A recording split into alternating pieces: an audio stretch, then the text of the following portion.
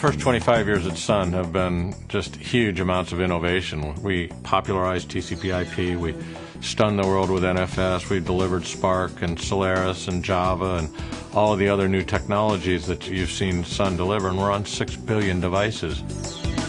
Sun started with a very simple idea, which is to take open standards on the software side and combine them with open standards on the hardware side, which at the time was apparently quite revolutionary, and everybody liked it. So this whole notion of open systems really started with Sun Microsystems 25 years ago. Early on in Sun's career, long before I got here, was a fundamental idea that if you propagated a standard across the world, literally shared it with the world, you would create for yourself more opportunity for yourself and for your customers and all the developers who worked with both of you. Our whole strategy of sharing, open interfaces, open source, even open sourcing the hardware is going to create just an explosion of technology. I think what really sets Sun apart is the idea that we live so fully by the idea that you should share your innovation with the world. Sun was really the first company that defined open standards and open systems in the computer area, and I have every reason to believe that that strategy will be very successful going forward. I'm not sure any company's ever had a tagline that has been as enduring, as right on the button, as the network is the computer. We tried to identify one phrase that would really show what we were trying to do as a company, which was to make the computer and the network indistinguishable from each other. It is all about giving people access from anywhere, any device, any time, through open and shared technologies and innovations.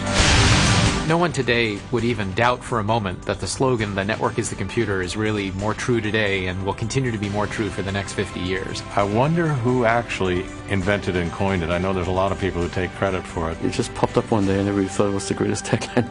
I don't know who came up with it. The kinds of questions that we're being asked today are really transformative. They're all about scale and security and sustainability. Customers really like our new openness, the fact that we opened Solaris, that we are making all the new technologies we're working on available in an open source kind of fashion. More so than I've ever seen in 25 years, I'm more excited about what we're doing, how we're doing it, and our ability to execute. It's a fundamentally different dialogue. It's not so much one where we're educating them about what the end objective is. Now they're totally captivated by the end objective. Now they want to know, how do they get there at scale, how do they do it across the globe, and how do they do it quickly and efficiently? So I personally have a lot of contact with customers, and the most demanding ones are actually in many ways the best ones. If I had to extend the thanks and appreciation of Sun Microsystems, I'd probably do it to a few different constituencies. First and foremost, the customers that have been with us for nearly 25 years in some instance. These are folks who take the technologies that Sun builds and then they go invent the services that we as consumers see every day. Thanks goes to our customers' insistence that we develop even better products and giving us specific feedback in which areas we can make our products even better to meet their needs. Probably the most valuable partners that Sun has around the world are in the developer communities, the people who take our raw technologies in open source form or in our basic platforms, and they then invent the future. They create the kinds of applications that our customers can use to deliver service out to the marketplace. We have all of our technology partners who are taking our open interfaces and open source code and contributing and driving those technologies forward. The most important community that Sun owes a debt of thanks to are the employees at Sun Microsystems today and those that have contributed to the evolution of Sun over the past 25 years. I don't know what the new employee number is for the latest employee, but it's 6 digits, and there's just been a whole host of folks who've been here contributing, and as they leave, they go out and they help.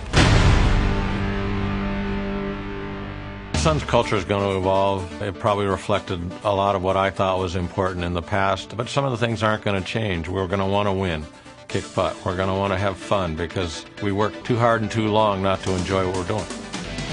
One thing I'm very confident in is that the Internet's only going to become more useful, more critical, and a more central part of how we do everything. Keep innovating, keep breaking the rules, keep sharing. We're a company that's really built out of ideas today that we're able to monetize based on product development, and ideas about how the world's going to work tomorrow and our ability to go pursue that. It's an army. There's no single person here that is responsible. It's everybody in total that have been driving and creating what I think is one of the greatest movements in the modern age. Thank you very much. It's been a great 25 years, and I can't wait for the next 25.